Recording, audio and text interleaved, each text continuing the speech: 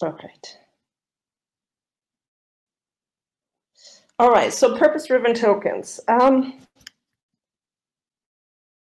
Yeah, looking at the state of the token economy, I think we're in a very similar stage. If you think of tokens as the killer application of the Web3 and the backbone of the Web3 being blockchain networks and other distributed ledgers, we're at a very similar stage then, like early 1990s, when actually we had the first visual websites and we had to figure out what we can meaningfully do with a website. And I don't think we're too far into the process of understanding what different types of token systems we can actually create. And so, as I said, I would like to dedicate the time today to talk about the different type of token systems we could create. To simplify, super simplify in a first step, we could distinguish between complex token systems and simple token systems. Now, simple and complex, these two words come, you have to see that in the context of complex systems research. Simple in the context of complex systems research is any system that is not a complex system. That doesn't mean that these systems are super, they do have certain levels of complexity, but it's nowhere near the level of complexity and the dynamics that you would find in complex systems. In the context of tokens, we can think of simple token systems. Examples would be asset tokens, access right tokens, any type of identity token. These are things, kind of business models, governance models, things that we already know. Economic, socioeconomic activities that we're already doing today, whether analog or digitized. We have processes, they have been stress tested. We have regulation around assets, securities, access rights, etc., access right management, identity systems. And what we can do now with in this Web3, we can tokenize all these things, and that might bring more efficiency to those systems. And the act of tokenization is predominantly a question of what I would like to refer to as legal engineering, the intersection of computer science and the law to try to make these kind of to aid tokenize it. This is the computer science aspect, and create the infrastructure, but on the other hand also do this in a legally compliant way. These are things we understand. It will take some time. It's complex enough, but it's something we understand. The dynamics are controllable to a certain extent. On the other hand, we have complex token systems, and these complex token systems are steered by purpose-driven tokens. Before we go into purpose-driven tokens, just to conclude, because we won't deep dive on the simple token. So what are these assets, access rights, identity tokens that we can create? Really, they're not mutually exclusive. We have an intersection of them, but basically an asset token could be anything from a kilowatt hour of energy, fiat currencies, commodities, promises of a product, etc., downloads of a song. We can tokenize this, but also access rights such as software licenses or streaming of a song. But we can also tokenize any type of identity-based systems like identifications and certifications that are the basis of voting rights, memberships, voting rights connected to a share of a company, insurance policies, etc. We will not deep dive into that. Suffice to say, I would say that I personally believe that these simple token systems that we can see in this slide, they're like kind of the gateway drug to the full tokenized economy. These are things we understand easily, and it's maybe comparable to SAP in the 90s. It doesn't change the business processes so as much as it makes it more efficient in the back end of operations. Now, on the other hand, we have complex systems or complex token systems that are purpose-driven token, and I would say the first purpose-driven token was in fact Bitcoin, and it enabled us to create decentralized autonomous organizations. I don't have to deep dive, I guess, into the concept of DAOs, but I think what we often forget is that while Bitcoin is kind of the chicken and the egg, right? Wanted to create peer-to-peer electronic cash, but in order to achieve this, we needed a kind of incentive mechanism to steer untrusted actors in the network. We tied this incentive mechanism to the creation rules of the token. So as such, the Bitcoin token is a purpose-driven token. And the purpose is to enable a peer-to-peer collectively maintained peer-to-peer payment network.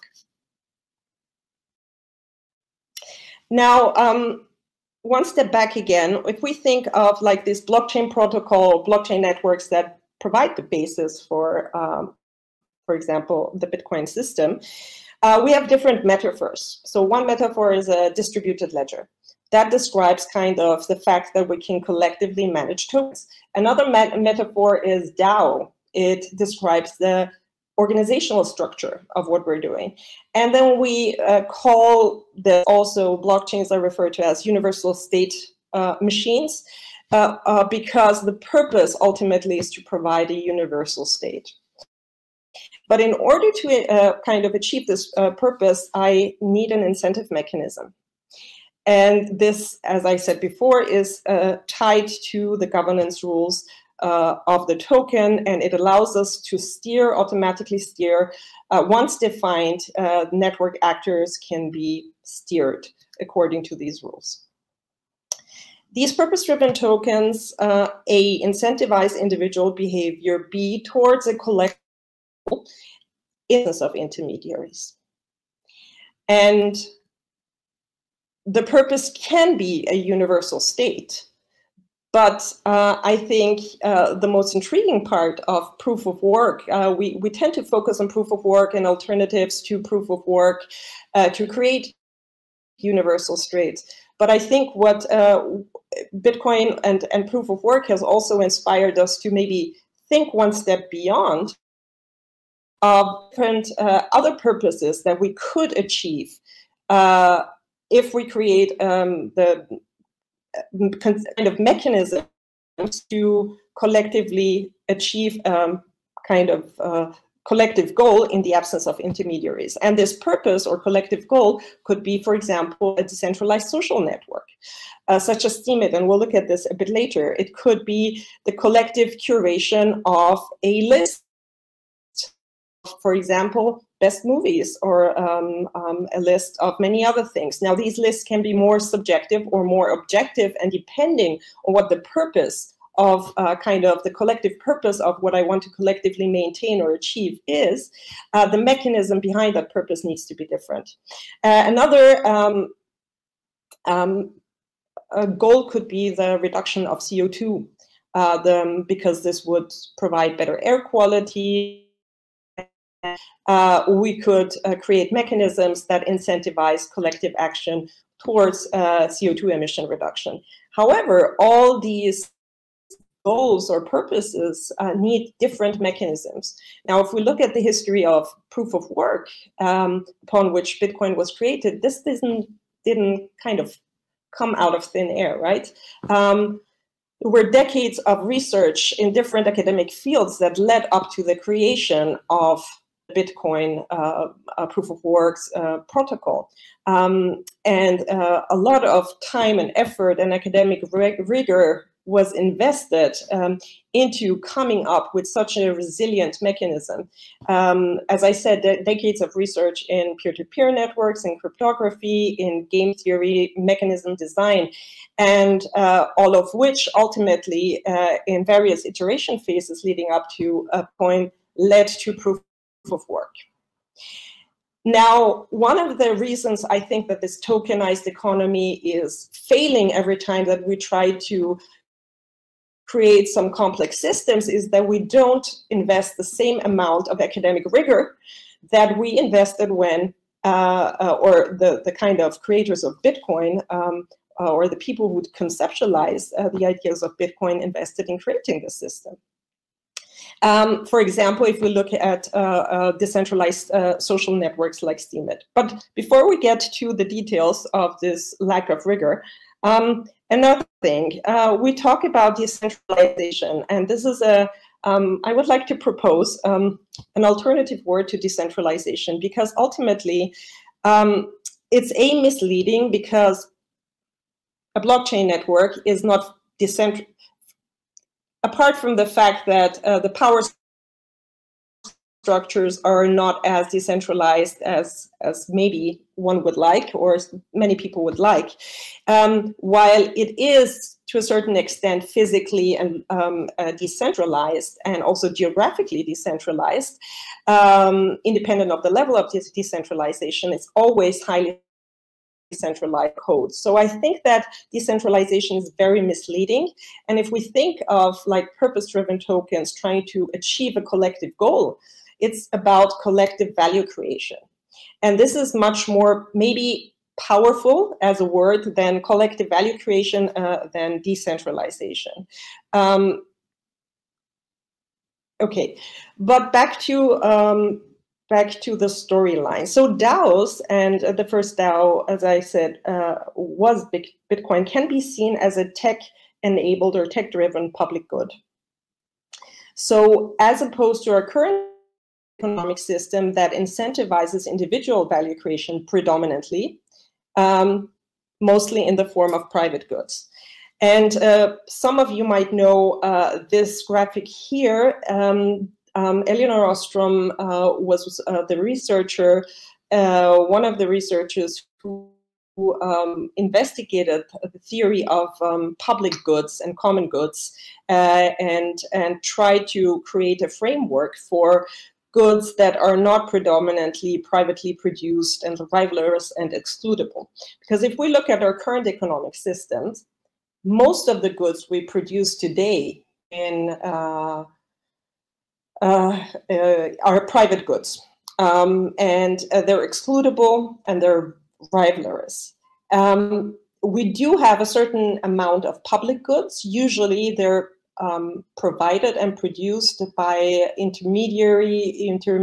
institutions on a national or regional level, sometimes by private institutions. Especially in the last 30 years, a lot of these public goods were privatized, but traditionally they used to be healthcare systems, railroads, I don't know, education systems, etc., to be public goods or are public goods, and they're maintained or governed by institutions and paid for through taxpayers' money. Then we have the commons, which are also a sort of public goods. This is like common natural resources that we share, and that are that can be more or less rivalrous depending on how much depletion they have seen. And then we have the concept of club goods, which have some artificial limitations. A good that could be non-rivalrous, you decide to give it some digital rights management, like any kind of Netflix membership or satellite TV. Before Netflix, we had satellite TV. Would be something, would be a club good. In theory, anyone, it doesn't cost you anything to broadcast it to everyone, but you want to limit it only to the members of that club. So in the context of blockchain networks, we have something very interesting happening, because we have, for the first time, or correct me if I'm wrong, maybe I missed something, but I feel the proof of work and Bitcoin have enabled us to currently create and maintain a public good in the absence of intermediaries, while having. This is a very powerful revolution, and I think this is something that is too little talked about, and there is more we can learn from this certain type of collective value creation while incentivizing the individual for their actions towards this collective goal. Now, I think the mechanisms, resilient mechanisms that have been developed, the most resilient mechanism is probably proof of work and variations thereof, proof of stake, and then the rest is still quite in an experimental stage for creating a universal state layer for some kind of peer-to-peer value transfer, computing, etc. But we can, as I said, use this concept and try to create, for example, decentralized or publicly maintained social media networks to juxtapose the systems that we have today that are maintained by centralized institutions like private institutions like Facebook, Twitter, and the private owners of the companies that operate the social media networks that we have today. Steemit is a very interesting use case because it has been up and online and operational since 4 years, and it has a user base. Unfortunately, the token design is a very good, it's a good use case for how mechanism design goes wrong, because the purpose, the design of the tokens, unfortunately, does not is not attack resistant, and the assumptions upon which the design assumptions seem to have been wrong, and this is what we see. One of the design assumptions, apart from the fact that Steemit was obviously conceptualized at a very, very early stage, that was even before, or more or less roughly at the same time when Ethereum went online. They have a very complex token design and 3 different token types, simply because back then it was innovative at its time. It has its own stable token and its own blockchain infrastructure. This would not be possible, and we're seeing newer social media networks, decentralized social media networks, very often don't operate their own blockchain infrastructure. But apart from the complexities of having the 3 different token types, the most important token in that Steemit ecosystem is the reputation token, Steem Power.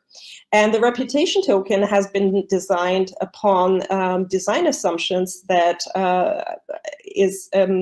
upon design assumptions that are very in economics new kind of neoclassical economics, and kind of it assumes the rational behavior of economic actors and perfect selfishness, and which in economics, other schools of economics have proven that is not always perfectly true. It's one type of behavior amongst a set of different behaviors.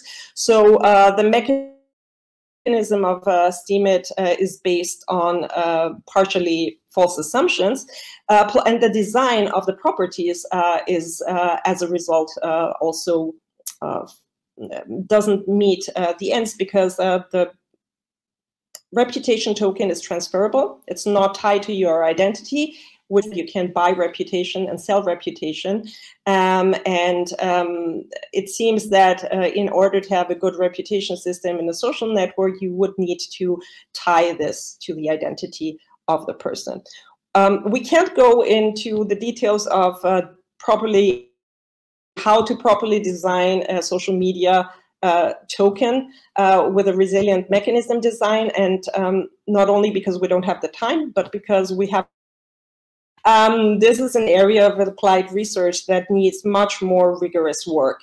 And unfortunately, for what it's worth, Steemit seems to be, they had a very good idea and they put a lot of effort in it, but we will see whether they will be successful, apart from the fact that they recently had a hostile takeover. I think they have really fundamental design flaws in their economic system.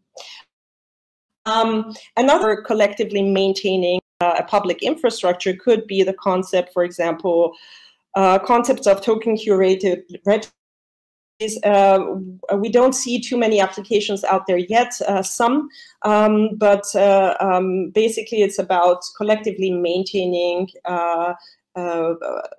a list, a curation of a list of something, or it could be a list or a we cannot deep dive into that, but if you're interested in token curated registries, there is quite a lot online. For those who have my book, there is a whole chapter on TCRs in my book. But we will need much more research on token curated registries and applied research, and also some modeling, what Chris and Shruti have been talking about before. We are research, we have the means to model these things and simulate these economies or these mechanisms that we want to, and test them before we deploy them. So basic attention token, don't want to go into detail. Unfortunately, it's not really. It could be a purpose-driven token, but to steer an autonomous network of actors. It does have a purpose. It's used for the advertising industry. It's a very interesting use case, but I fear that the economics behind the token might be flawed because it's steered by a centralized system, which is basically the company that gave out the tokens in an initial token sale. So while the idea is great, and they are doing a fantastic job with the browser and everything, we will see whether the design assumptions of their tokens will be resilient in the long term. The token is more an asset-backed token pegged to our current economic system than kind of a proof of attention token that is minted upon behavior. I would like to conclude in the use cases with what we've been trying to build in Vienna, was the Kultur token, which was a kind of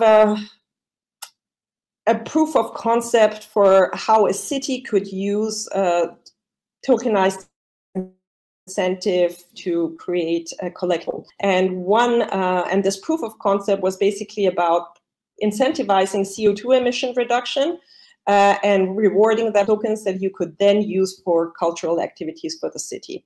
We started designing the system a year and a half ago, and together with the City of Vienna. The City of Vienna is kind of the project lead, and they've been operating this, but the universities and we and other institutions were part of this.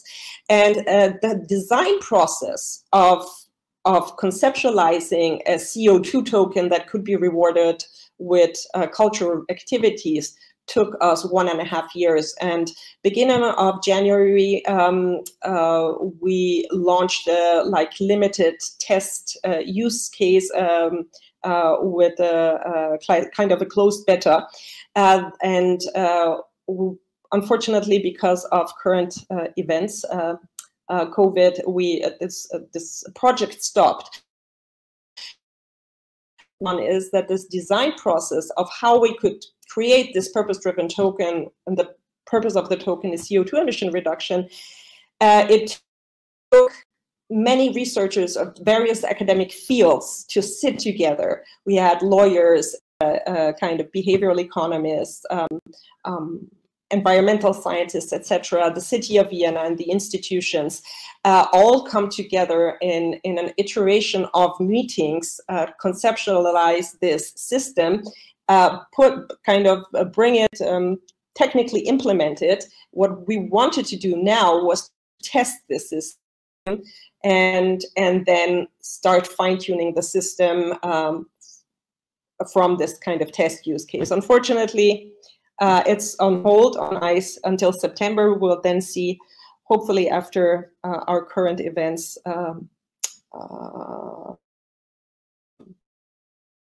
so it's hard to foresee what will happen. Okay, to conclude the last few slides. The Web3 with these blockchain networks enables us, the blockchain networks themselves are systems in specific complex socioeconomic systems that are adaptive networks that are multi-scale in time and space. And these are, as Chris already said in the beginning a few talks ago, complex economic systems that come with a real-time data set of what is happening in that economy. But not only on the protocol layer of the blockchain systems themselves, but also on the application layer of the applications that use the blockchain or a blockchain network as the backbone for settling transactions. So whatever token, independent of which token economy we build, these tokenized economies come with a real-time or almost real-time data set of what is happening in that economy, which means that, okay, I'm showing the wrong thing. Yeah, which means that we can steer these economies in much more also real time than the current economic systems that we're steering. So we have, as Chris already said, we have the microeconomic kind of agent level behavior. We have the system level behavior, where we build the macroeconomic models, and in the middle, on this mesoeconomic kind of the measurements of the policy goals, and then the policy implementation results from kind of a human decision-making process that feedbacks into the agent level behavior. Now we can have automated kind of the mechanism. The mechanism design automates part of this feedback loop. In the case of Bitcoin, it would be the difficult controller, but every now and then we need to upgrade the system. We need to change the protocol rules, and when we do that, this feedback loop and the policy goal setting will be a off-chain human process of policy goal setting and then implementation. And so I think this area of research is also very, very important in the years to come. Now, as I said, in order to design a resilient mechanism design, we need to make sure we know, whether the assumptions made are correct, because a resilient mechanism design depends on the resilience of the assumptions made on how network actors react to economic incentives. And how network actors or people react to incentives has been a field of study of economics for a long time. So the relevant fields of knowledge to design tokenized ecosystems is economics, and economics is not a monolithic field. We have neoclassical economics, macroeconomics, but we also have a growing body of heterodox economics like behavioral economics, behavioral finance, behavioral game theory, institutional economics, complexity economics, etc. So there are many tools that we can take from these fields of study and knowledge. In engineering, there is a lot also we can take and learn from engineering beyond computer science, from cyber-physical systems to electric engineering, to robotics and AI, but also from public. And what we should talk about in the context of the Web3 is socio-technical systems, because in the end, blockchain networks and their applications are socio-technical systems. The kind of technological part is only one part. And here are all the domains that would be necessary. Why is this important to have other fields like economics in this design process? Because we have problems like free rider problems, challenges such as positive, most importantly, negative externalities, things we know about from behavioral economics, regret theory, hyperbolic discounting, prospect theory. We know about mental shortcuts that people do in their decision-making processes, and we need to model them into the economics of our purpose-driven tokens. So how to design a token? There are 3 steps. A, define the purpose. B, define the properties. So we need to talk more about potential properties of a token, like fungibility, transferability, privacy, durability, etc., etc. These are just a few examples. And from those properties and the purpose, I can now derive the mechanism. And in this process of this engineering process has 4 different areas. One of them is technical engineering. And I think today, if we look at most teams in the crypto field, they have too many computer scientists, and they lack the other people that we also need. And I think this is why most projects are currently failing. Not only because we have bad actors, but also because we don't have the right people in the teams that are building these systems, cryptoeconomics systems and their applications.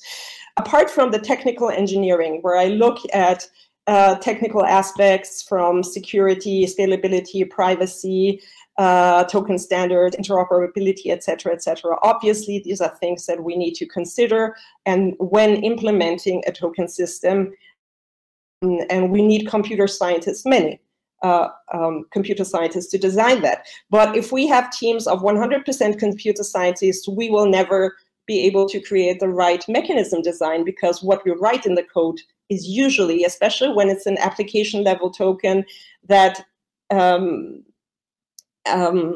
involves more human interaction than maybe a consensus mechanism needs, we have more, we need more public policy design.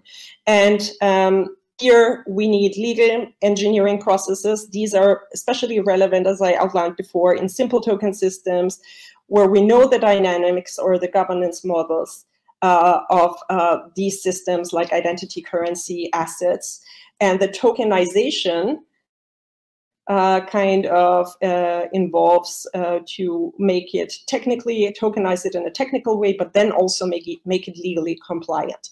This is a matter of jurisdiction, relevant regulation, and et cetera, et cetera. So here we need a lot of people with legal studies as a background in the teams, and we need usually probably more than one person. Especially in the context of complex systems and purpose-driven tokens, we need more people from the fields of economics, as outlined before, but also network science, cyber-physical systems, and I had the list before, so we don't have to deep dive into that anymore. And then obviously we have a wide range of ethical, sociological, ethical questions. Mostly in the context of blockchain systems, they revolve around transparency versus privacy and power structures. This is not something a computer scientist alone can decide. We do have enough body of knowledge in different fields, and unless the team structures don't change in the crypto field, we will have projects that will continuously fail because they don't have the right people to build these resilient protocols. Yeah, so I think I'm at the end of my talk. I tried to kind of contextualize all these things I said in my book, Token Economy, and in the papers that I've been writing in my academic work. Token Economy is less academic. Yeah, and I'm open to questions now, if there is some more time, a few minutes, I think. Yeah, there are a couple of minutes left. First, thank you for your talk. And we have already some questions in the chat, so I'll pick them up. First question, can we consider that collective value allocation is a necessary corollary to collective value creation for decentralized systems in order to achieve mainstream use and resilience in the long term? Yes, I think we would need to discuss this I need more context to that question, but I'm happy to discuss this with the person who, after the talk, with the person. Just shoot me an email maybe, or a message. Okay. Yes, I do think so. Go ahead. Oh, no, I just said, yeah, okay, we'll send you an email. Yeah, that would be great. Yes, in fact, this would be an area of research. I would personally like to build my research on purpose-driven tokens, and that would be a valid question, right? Yeah. Cool. We'll be in touch. Awesome. There is another comment Grace made. I don't know, Grace, are you in the channel so that you can also comment directly? Sure. Yeah, so you mentioned like there isn't enough research done, and I feel like there is a lot of research done, and you mentioned that at the end as well. I think mostly what's happening with cryptoeconomics is that we're ignoring it. And I think that also when you talk about purpose, right? What is happening in cryptoeconomics? I think that there's a lot of research. Yeah. Like, you know, there's a lot of research that's been done, and you mentioned it at the end, but during your talk you were saying how there isn't enough research done. I think that actually we're just ignoring all of this research about socioeconomic yeah, I think that it doesn't spill over. So yes, I mean, we have a lot of research is being done detached from cryptoeconomics and the Web3, right? So we have a body of research, and this is what we've been trying to do at the Cryptoeconomics Research Lab in Vienna at our institute, to kind of pool the different areas of knowledge necessary to start building tokenized ecosystems. Right? We do have this body of knowledge, but usually what we started the research lab 2 years ago. We have a set of economists in all these fields that I mentioned, but they don't understand Web3. And so the problem that I'm finding is that the developer community is very detached from the researcher community, but also the researcher community, they know all these, I mean, we have these sciences and all these fields of knowledge, but we don't have the spillover to the development part of the Web3 networks. And at the same time, on the startup side, I think there is still a great level of, I will say it bluntly, ignorance towards everything that is not computer science. I think a lot of teams or C-level positions or founders of teams think that it is enough to hire one economist. It's enough to hire one lawyer, when in fact you need like 25%, 25%, 25%, 25% in of all 4 different domains. If you're creating a complex system, and in the case of simple token systems, you probably need predominantly like 50% computer scientists and 50% lawyers. It's not enough to have one lawyer. So I think we need this spillover between academia and startups, which we also try to do at the research lab. Most of our work is externally funded, which means that we always have to be very applied in our work. But unless there is not sensitivity on the startup side or on the founder side that computer science is just not enough, we will not have the right team members and team composition. Well, can I just ask one follow-on question? Why do you think lawyers are important? They don't understand economics at all.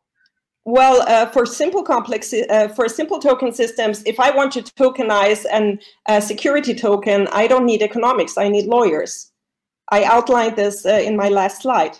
If you're interested, I did my last post that I published on Medium is on the different token systems and what team members you need. So if you're tokenizing a security token, you don't need a great deal of economics. You need economics, especially when you're creating complex token systems, where you're steering an autonomous network of actors, like in a decentralized social media network, or Bitcoin or Ethereum network. This is when you have autonomous actors. This is when you need economics. But if you're just simply tokenizing a security token, and that's not simple, there's a myriad of techno-legal questions, and you need lawyers. And when designing complex systems, obviously you have a lot of ethical questions. We have people who have studied,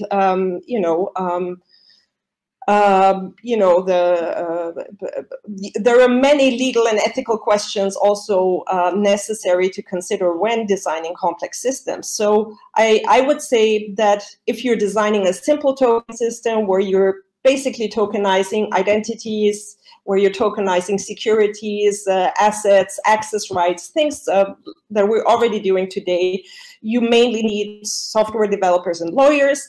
If you're tokenizing, if you're creating completely new value creation systems, these complex systems that I was mentioning around purpose-driven tokens, then you need probably a team where you need many computer scientists, but you would need an equal amount of economists and a few lawyers from the different legal studies, especially when it comes to privacy. We do have, in a data-driven economies, we always have privacy issues, and it's also a legal question. So obviously you also need lawyers. Yeah, so I think that coming out of the Web 1 and the Web 2, which has been dominated by Silicon Valley and this very quick and dirty mentality to create a code, pivot from there, this is not something that we can do in the Web 3, where everybody has a stake in the system. Because if you have a bug in the code, if you build your kind of economy on false assumptions, as we're seeing, unfortunately, from Steemit, people lose money because eventually the network will decline. Or if you have a bug in the code, 150 million gone, 50 million gone here in multisig, etc. So we need a different approach in this Web 3 than we needed in maybe the internet until now. Okay, I think Fruity has raised her hand. So you want to add some? Yeah, I also want to address the question of the fact that, I mean, the claim that there is not a lot of research in cryptoeconomics. So it is true that actually the field of cryptoeconomics is very much emerging. And when one claims that there is a lot of research associated with, sociology, economics, etc., like all of those fields do exist, and there is plenty of research there. However, there is not a lot of papers that are written in the field of bridging those concepts and bringing them over to the field of crypto systems. And that is essentially what we are trying to do with Cryptoeconomics Lab, as well as a few other researchers associated. So we are building the bridge that connects all of these really theoretical concepts over to cryptoeconomic systems. And when we think of cryptoeconomic systems as well, there are certain properties associated with them. The fact that they're frictionless, that contracts can be made in like 2 minutes, not like in the real world where it takes a long time. Mm-hmm. And then the fact that they're strictly enforceable, meaning that any contract that is made has to definitely be obeyed in order for the transaction to pass. And a few other properties as well, which are special to cryptoeconomic systems that we didn't see in traditional economic systems. And in order to, design and bring over all of these different principles from traditional subjects such as sociology, psychology, socioeconomics, etc., like we need to form the bridges, and that's essentially what the Cryptoeconomics Lab is doing, and a whole body of researchers is also developing. So we are spawning the new subject of cryptoeconomics, especially with the eyes of complexity. If you would like to refer a little bit more, the field of complexity economics actually spawned out of this new way of thinking of complexity. Maybe economics. Maybe Shruti, you can also mention how, economics, as I said, is not a monolithic field, right? There are so many different schools of economics, and the 20th century has been very much marked by a very predominantly certain school of economics that some people refer to as neoclassical economics, very often using reductionist tools to model our economic systems, right? Why? Because it grew out of a time where we didn't have computers, we didn't have data sets. The data we model our economic systems upon is often collected after the fact. And we have scattered data sets.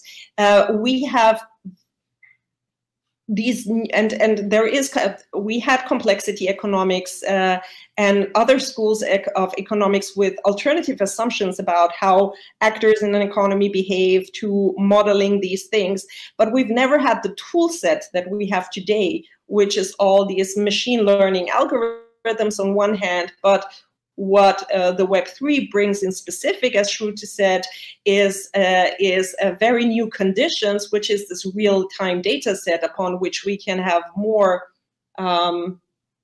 sophisticated feedback loops, right? Yeah, just a brief comment. The video stream on YouTube might be interrupted now, but we can continue in this channel. So let's go ahead with the discussion until 10 past, and then the next talk is going to start. Yeah, sorry, shoot. And we have another one who wanted to add something from the audience. But Shruti, you first. Oh, I'm in agreement. I don't have comments to make. But yes, yeah, I agree with the points that were said. Perfect. So there was, I think, Cyprien wanted to also raise a question. Yes, correct. Okay. Quick question. Why did you say exactly that you think that the economics behind BATs are flawed?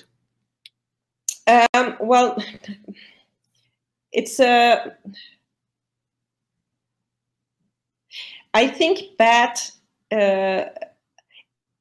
I'm assuming this, okay? It's not, so BAT, I'm a big fan of the project for two reasons. I have to say that before I criticize it, right? I'm a big fan of the system because like having big data in a privacy-preserving browser, having kind of personalized ads that are conducted in a privacy-preserving manner, that is amazing. Being incentivized directly for your attention, disintermediating the industry, that is amazing. So the idea, the value proposition is correct, and how they're doing it on a technical level is correct. I think BAT is also one of the older projects, let's say. It's more one of the more seasoned projects, even though it's still in the making. And the economics behind it are based on economics of the private firm.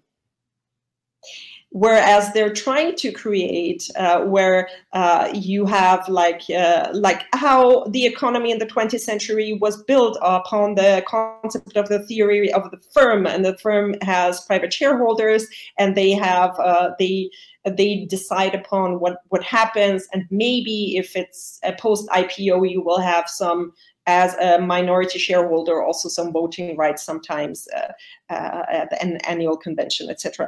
But you can't really steer the network. We have, whereas blockchain and the Web3 introduced us, gave us a governance layer for coordinating in the absence of intermediaries across jurisdictions and collectively maintaining a system. And that is not collectively maintained. It's like a centralized system as opposed to Steemit. Now, if you, unfortunately, the Steemit has other design flaws, but Steemit at least was a community-driven, or still is a community-driven, the fork off, things happen. So it's still a community-driven ecosystem. So when the majority of the network actors said, hey, this is flawed, they had like 20 or 30 forks until now, right? Because, and they were community-driven for the most part. With BAT, it's like a private company. And the economics are based on a pre-sale that was conducted of tokens, a limited amount of tokens that are out there, and some economics that are tied to our fiat system. So as opposed to, for example, the Bitcoin token that is minted upon proof of work, you contributed to the security of the network, you get a token, and this is when the token is minted, as is Steemit, right? Or at least on the blockchain level, or the Steem, also the Steem Power tokens and the Steem Dollar tokens. It's just it has other design flaws. Or for example, a CO2 token, the one we conceptualized in Vienna, if you could prove that you rode a bike instead of taking the car, and once you saved 1 kilogram of CO2, you would get a token. Right? So the token is minted upon proof of certain behavior. It's not pegged to a fiat currency in a token sale. Do you understand what I mean? So I think the Web3 is more a socio-economic revolution than it is a technical revolution. The technical system is just the base layer, and it allows us to do completely new things beyond simply tokenizing assets like securities or identities or entry tickets, and this new thing that we can do, these purpose-driven tokens that are minted upon behavior, are a completely new type of value creation. And I think that in the conceptualization of the BAT token, they didn't consider that. They thought Web 2 when creating a system, token system for the Web 3. And this is where I think they might fail in the long run. Might, right? I don't know. I don't have the glass ball, but something feels off. It's similar to maybe I don't know how old you are. Do you remember Yahoo? Yeah, of course. Okay, so I don't know how old you are. So Yahoo tried to catalog content. Like it was like before there was algorithmic search, they tried to manually, they had this army of people manually kind of cataloging content as if it were a library, right? So it took the whole search engine industry, all these startups that created search engines.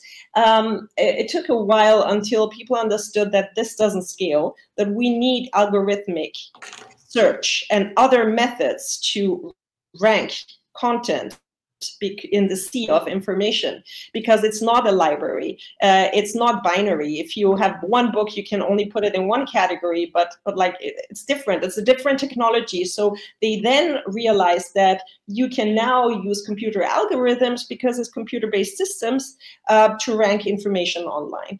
This is when then the likes of Google and why Google took over the search engine market, in fact, because it had the better solution that was more scalable and more indicative. And I think something similar might happen to BAT, because they are like Yahoo. They're trying to tokenize the system. They're doing the right thing, right? Yahoo had a great idea. We need to people need to find information online, but the way they did it was not appropriate. And maybe BAT will face a similar problem with its token economics.